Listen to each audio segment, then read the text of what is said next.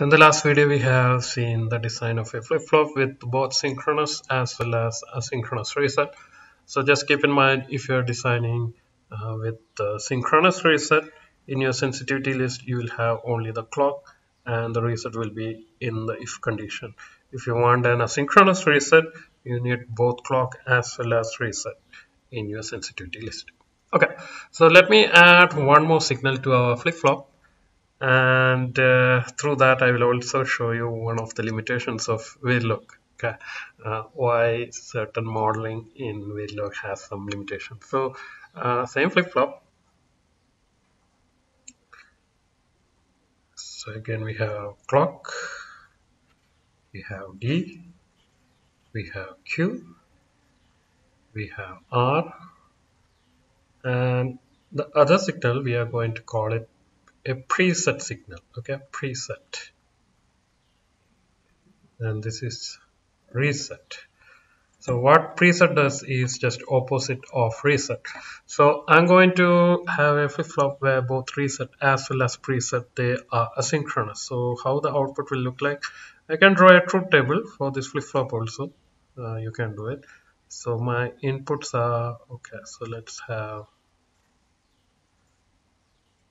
inputs here, let's have output here. Our inputs are, we have clock input, D input, P input, and R input. Only output is Q. Okay, so these are the condition. If reset is 1, if I press the reset, irrespective of the status of any other signal, my output should go 0. Now if I press preset and suppose there was no reset at that time, doesn't matter what these two are, my output should go to 1. Okay. Now if there is no reset, there is no preset, and if there is a rising clock edge, and if D is 1, my output is 1. Similarly, if D is 0, then there is no preset and reset on the positive edge of the clock, the output should be 0. So this is the truth table for this flip-flop. Okay, so let's go ahead and design it. So just again keep in mind, both these signals, they are asynchronous. The output should change immediately after I apply the signal. It should not wait for the clock edge. Okay, so let's go back to our code and we will add one more input. So input wire, we have preset. Since we are going for asynchronous, this preset should be also in the sensitivity list. Okay, opposite P. Okay, now the conditions, as written here, reset has the highest priority. So in your if else condition, that should come first. So if reset is 1, Q is 0. Okay, fine. Now we have else if, like you see again, if reset is 1, that automatically means reset is 0. Q is 1 to be 1. Else, if there is no reset, there is no preset, and if there is a rising edge of the clock, Q will get the value of D. Okay, so basically you can look at the always block like this. These conditions will be evaluated if either of these conditions happen. If there is a positive edge of the clock, a positive edge of reset, or a positive edge of preset. Okay, if any of these happens, this will be evaluated. Now if you don't put these two here, and if you simply write it like this, this will make both preset as well as reset synchronous, because the sensitivity list has only clock. Only when the clock changes, the positive edge of the clock, the output will be changing, which makes it synchronous. Okay, so let's compile. So let's call it DFFRP, D flip-flop with reset and preset. But file name is still D flip-flop, so D flip-flop.v, vsimwork.dffr.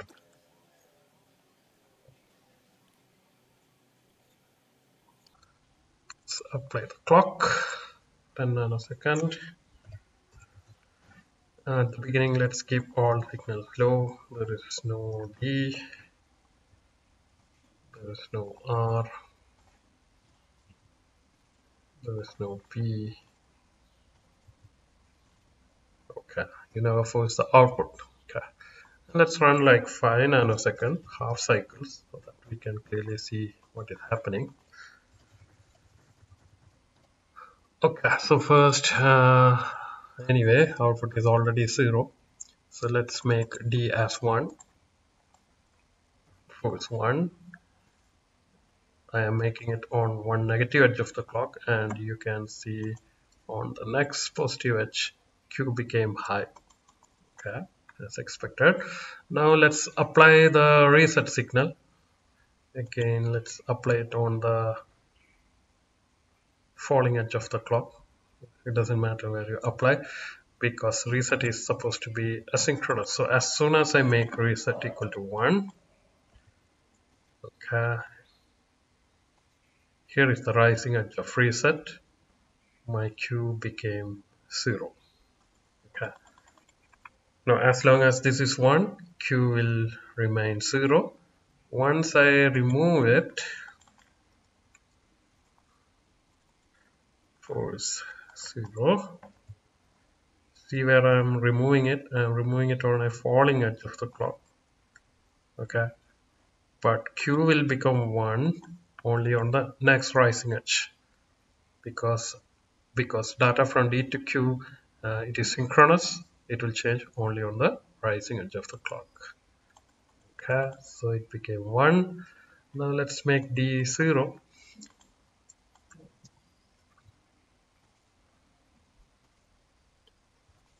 On the next rising edge, output became low. Now let's make P equal to 1, preset.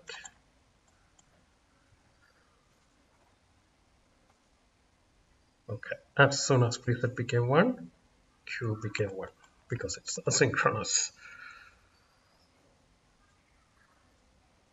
Now if I remove preset,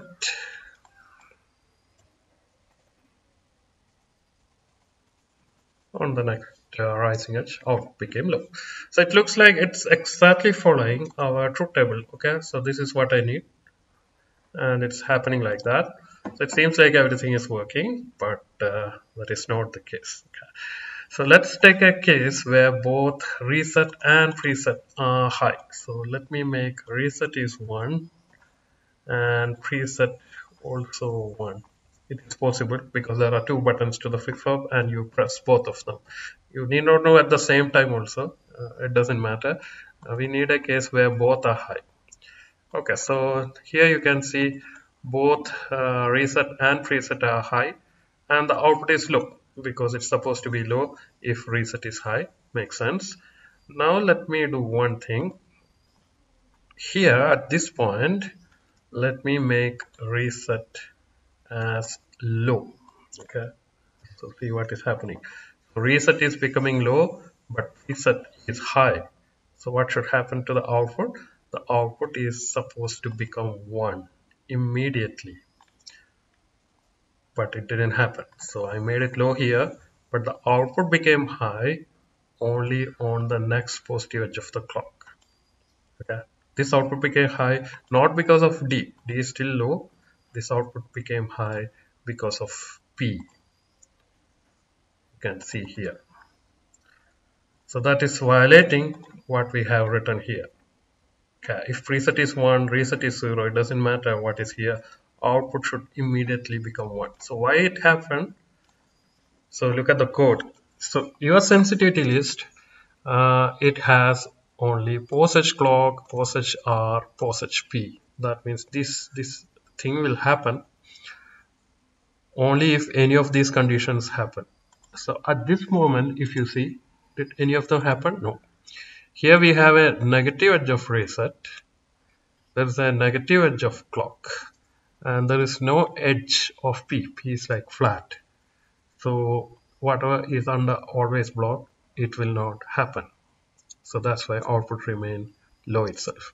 But at this point, there is a positive edge of the clock. So this expression will be evaluated and your output became 1. Okay, so this is not exactly modeling the actual circuit I want to model. Practically, this is how a flip-flop looks like. Okay, it doesn't matter how you describe it in Verilog. This is a practical thing. How it is built using gates, maybe we'll see later. But this is how an actual flip-flop looks like or works. And I wanted to model it, but I am not able to actually model it. That's the problem. So what is the solution for that? So see here, because I wrote posage, that is why only if there are positive edges of reset or preset, the output is changing. So if I simply write R or P, this is what we call as like a level trigger. It means if there is any change in R or any change in P, this expression should be evaluated. Okay. So he is not waiting for any edges of R and P. He is only checking the edge for clock. So now let's see how things will look like. So you have to recompile. Let's restart and let's give the similar conditions. So first part, it will look exactly same. So I'm not running it like the normal operation. Okay, 10 nanosecond. Let's make all of them low.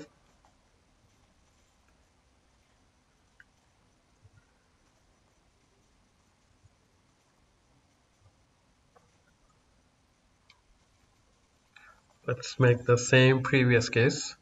So I'm making reset as 1 and preset as 1. Okay, so output remains low. Now let me remove reset. This is like a falling edge of clock. I remove reset. Output immediately became high because he's sensitive to any change in reset or preset. So at this point, reset became high to low. So there is some change in reset. That means the output will be reevaluated. And since he found like preset is high at that point, it became high. So again, it seems like now everything is working fine, but that is not the case. Okay, so let me show you why this is also not correct. I'm just making preset back to 0. Okay, so preset I'm going to make 0. Now you know there is no reset, there is no preset. So what should happen? The D should propagate to Q, but when it should propagate only on the positive edge of the clock. Okay, but see what just happened. So I removed my preset. Immediately my output became low. This is not supposed to happen. The output is supposed to become low only on the next positive edge, because if there is no reset and no preset, D should propagate to Q on the subsequent positive edge of the clock. But that is not happening. So what happened here? Again, in the sensitivity list, you are sensitive to any change in preset. So this change, high to low transition, at that time also he evaluates this. So there is no reset, there is no preset, and D just goes to Q without waiting for this positive edge of the clock. So again, it is not modeling exactly this circuit. Okay, so that's the problem. So in fact, using Verilog, you cannot really exactly model the circuit. This exact truth table you cannot implement in Verilog.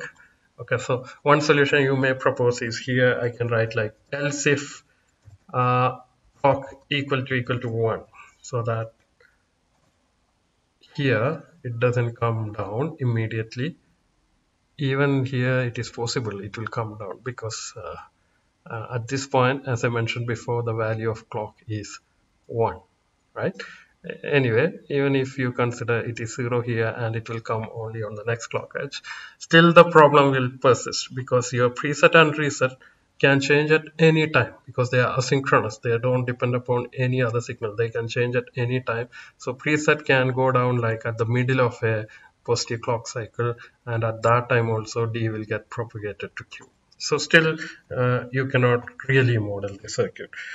This is one limitation of Verilog. Those who have seen VHDL before, those who know VHDL, actually VHDL can exactly model this. Okay, so that is one area VHDL has an upper hand over weight load.